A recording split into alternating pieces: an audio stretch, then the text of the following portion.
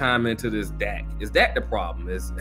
That's the question. I think that's the question for all Cowboy fans. I mean, you're seeing everything that you could possibly see on television or on social media right now. Fans throwing their TVs outside, burning their jerseys. I mean, they're crying. I tell you one thing. I'm hearing fire the head coach. What's that? It's not going to change nothing. I tell you one thing. That Sunday, boy, here and we was out riding around. Everybody, it was like a cowboy herd. Like it was serious. Like everybody had cowboy jerseys on. Yeah, and I was like, yeah, they just getting ready to get lost. They be getting ready to be disappointed. Disappointed. But everybody was out here just like, yo, go Cowboys, Cowboys, Cowboys. It was like Texas shut down for this Cowboys game, like for real. Yeah. And it's been shut down ever since because they have not bounced back yet. Man, they're still heartbroken. Doesn't make any sense. I don't mean to troll them, man, but God, dog, boy, at some point, you got to figure something out. Yeah, I don't know, man. Like he's definitely the problem. No, he's the problem. He's the problem. Elaborate. I gotta hear this. No, because he just he's up and down. Like he'll have. Well, I don't really, and I know people do, but I don't really count the game against the Buccaneers. It's a football game. It's an NFL game, and he beat the GOAT. But you beat somebody. You beat up on a team that's been struggling all year. Yeah, they were 8-9. It's not like they. I mean. It's not like they were just hitting on. They weren't even, bro. Mike Evans finally had a 2 touchdowns. That was his first 2 touchdown game, the last game of the season. So, Dak to me, he just doesn't make the right reads. It's like some of those interceptions. Like what he doesn't do well enough. He doesn't anticipate. He doesn't anticipate his throws. Like if he'll see a man wide open, but he doesn't understand that man's going to drop. He got another man that's going to drop that can intercept it. Yeah. Drop out of coverage. So I don't know. It's like he's lost his, I don't want to say poise because I think he's okay in the pocket, but I think he's lost his anticipation skills. Not scanning the field, the whole field. I got open man, let me throw it. No, if you see it, you gotta anticipate that the defender's going to come intercept it. Really, Dak. The Cowboys should have won this game. I'd be honest with you. The 49ers, they played well, but they didn't play well enough to just win that game. Dak really threw it away for them. Cowboys could have been. They should be playing the who is it? Eagles. The Eagles right now. Yeah, now they'll lose against the Eagles, but no, they're gonna lose. They're going. Well, I got the 49ers going, so I'm gonna have to ride with my pick, but I'm not confident in it because them Eagles look serious, but 49ers are serious too. But yeah, Dak to me is the problem, man. And it's not just him.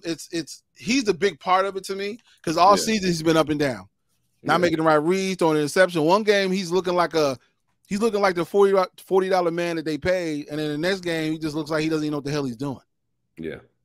So now they're stuck with him, but Jerry Jones, he's full support though. He came out to the game. He was like, "Hey, it's our quarterback. We're gonna ride with him. We got to continue to build and put more pieces around him." He did come out and say that. So I mean, and I don't think because they are stuck with him. I mean, they gave him that $40 million contract 2 years ago now. What are they gonna do? Trade him? Nobody gonna want him for his money. And nobody gonna pick up that contract. I think people would take that Prescott, but they won't pick up that contract. They're not gonna pick up that contract. No. But I also think it's I like Tony Pollard. The real question should be also Zeke. Is Zeke done? Yeah, who's gonna pick up Zeke's contract?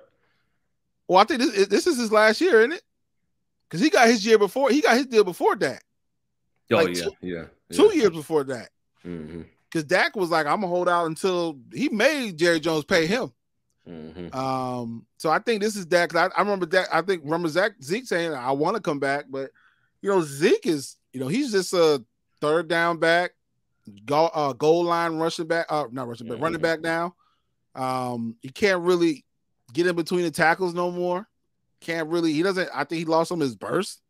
He just looks. It's just really. I think he's more on his name now, more than anything. But the defense is legit. You know, but they're not gonna be able to keep. They're not gonna be able to keep that defense together. They're not. No, they're not, man. But yeah, I don't know, man. I think this is. I hate to even say this, but this kind of reminds me of Tony Romo. You beat me to it. Yeah, okay. Because I didn't mean to cut you off, but go. You go. I've been talking. Go ahead, say your piece. So this is my thing. I picked the Cowboys to win this game against the 49ers. Mm-hmm.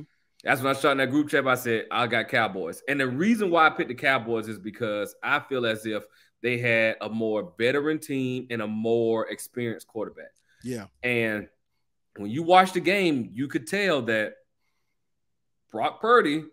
Yeah, he looked like a deer in headlights. Yeah, that was a good point in the group chat. You text that. You said the moment might be too big for him. And I really felt like the moment. I really felt that all the hype he was getting, all the momentum he was getting going into this game, I just felt like, all right, I think he's come to the realization like, all right, this is a very important game. Like I can't lose this game, and I knew it was going to be a lot of pressure for him to not make too many mistakes and make the right decisions where he's going to make too many mistakes and not make the right decision because he's going to second guess himself. And I knew he was going to do that. But knowing Dak Prescott, what I should have taken into consideration is that he's going to throw an interception. Yeah. He's going to cost you a game. He's going to continue to do it because, and I think, I think Dak Prescott, I should have realized this.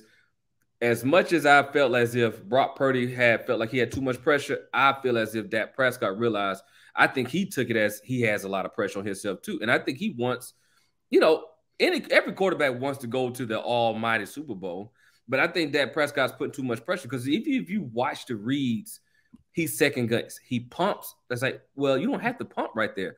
Like I watched, it was one where Pollard was in the backfield and nobody was open, but Pollard was already. He was technically, if Pollard would have did it, he could have did a real wow if they would have called the right play. But he just did it. He was a check down guy, and he didn't really look to that check down and started scrambling. And And I've told folks, and I said, Dak Prescott is the same Dak Prescott who was at Mississippi State. The only difference is he's just not a rookie, so he kind of knows, all right, I'm not going to do too many other dumb stuff I did at Mississippi State. But this is still the same Dak Prescott that was at Mississippi State.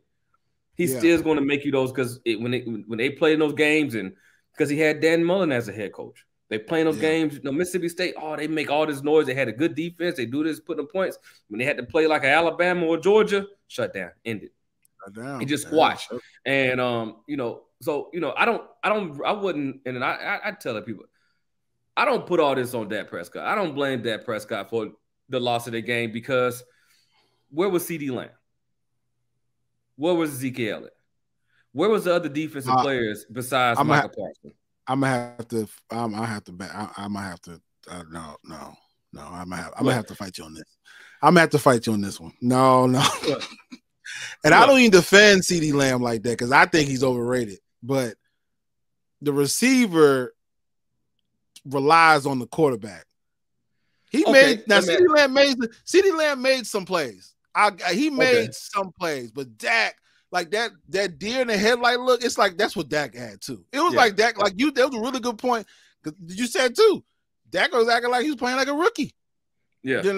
And it just blows my mind. Like I'm sitting there like, as I was rooting for the 49ers, I'm just like, come on, Dak. Like, it doesn't make sense. And the defense, and he even said, he's like, the defense, they did everything they did for us to win the game. This was on me.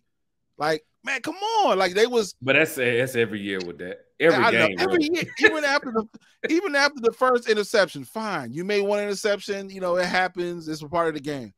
But you're at the 20-yard line. Like you are down there. You can at least get a field goal. Interception.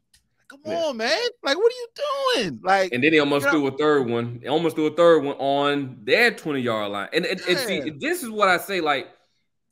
All right, and okay, I will give you that by CeeDee Lamb. All right, CeeDee Lamb did his part, but like we have talked in the past, is CeeDee Lamb that wide receiver who can get blanket over 3 and you can still count on him? That's my thing when that's my thing when I talk about like CeeDee Lamb because T.Y. Hilton he was okay, but T.Y. Hilton hasn't been the same T.Y. Hilton since he left the Colts. Ever since that injury, he was not the same since he been the coach. Because that 1 year, he was everything. Everybody wanted T.Y. Hilton. When he was playing, he got injured. He fell off. He did, and now he's over here playing with the Cowboys, and he makes one catch and he goes right back out. Same thing with that other. Same thing with the other wide receiver, Gallup and Dak Prescott. And this is where it comes down to: is that the problem, or do we have a chemistry issue? Because it was that one play, he throwing the ball down to Gallup, and Gallup, the ball was coming on Gallup's right shoulder, but he's on the left trying to read and trying to adjust. It's like, well, okay, clearly y'all off because he's on with CeeDee Lamb. He's on when they're running the ball, but when he start throwing to other quarterbacks, he's off. And, and then it is, I mean, this game, and I just want to chime in on this. For the 49er game, the Cowboys 49er game, there was more to it than just a loss for the Cowboys. Like the tight end, like you've been playing NFL football for how long, and you still putting one foot down? This isn't college, man. Yep. This isn't college. Like there's more. Dalton. Yep. Yeah, it's like you still putting one foot down. Like you need 2 feet down. Yeah. It's just like and then it's like. Ezekiel Elliott didn't help out because once the running back got hurt, they had to rely on Ezekiel Elliott. He's sitting there sitting there like, man, I don't know if I really want to do this. Hey, did you see that, bro? I was laughing my ass off. Did you see that last play they made? Oh, man. And Fred Warner trucked him? Yeah. So funny. That man went like this. Like that play was just done.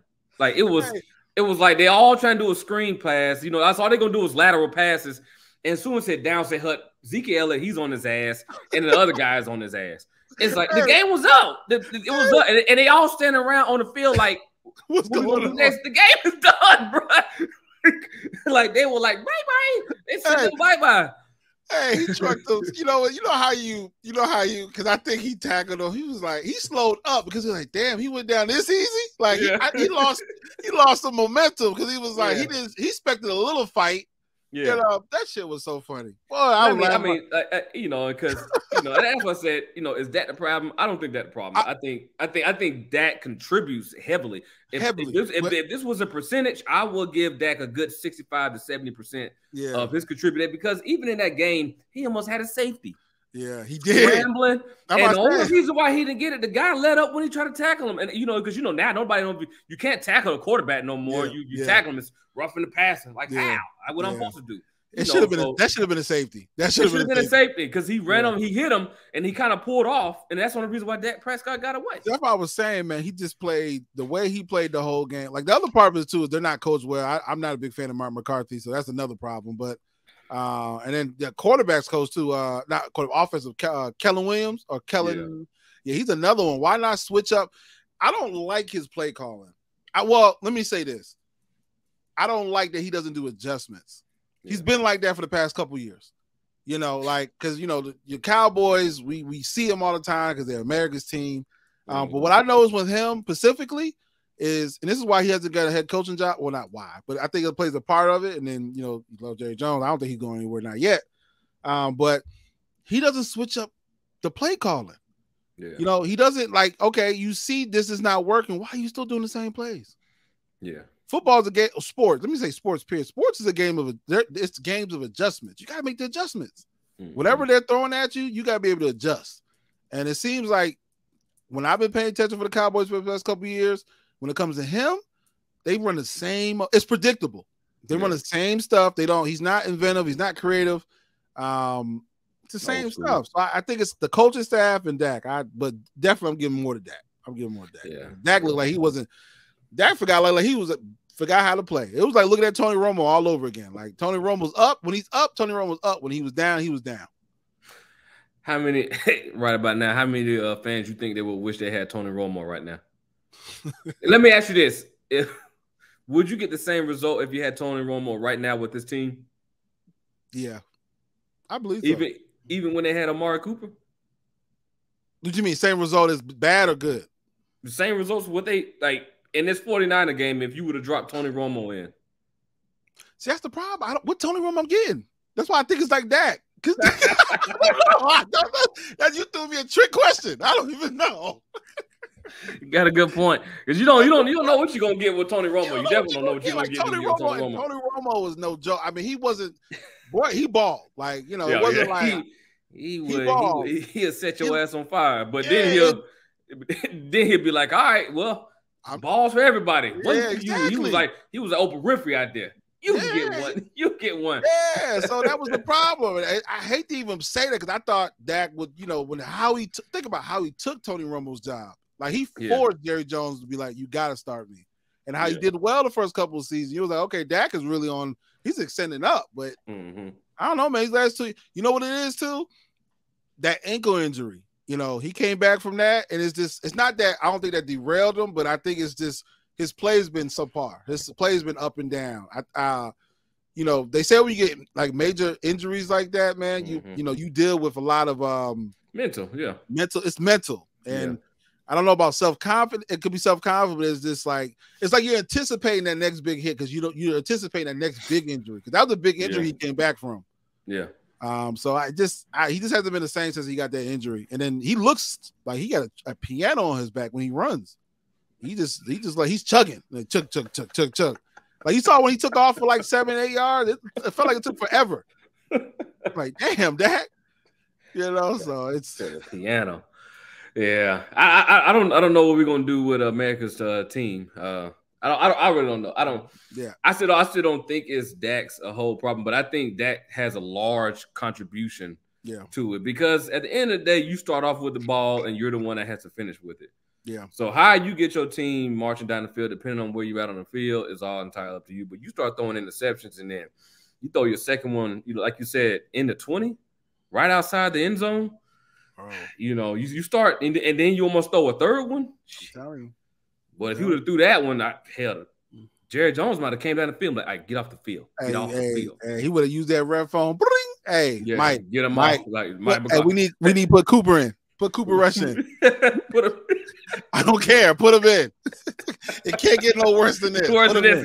Yeah, we're done. Just tell Dad to sit down. We'll talk when we get. We'll talk on the jet flying back home. As of right now, I don't want to see him on the field. Get him off the field. For real. Yeah, get off the field. You know, hate it for Dak too, man. Because I'm not a fan of the Cowboys. I'm not really a fan of him, but I do want to see him. I don't want to see him playing like that. That was crazy. Before we move on, how do we see this Dallas team in the next 2 to 3 years?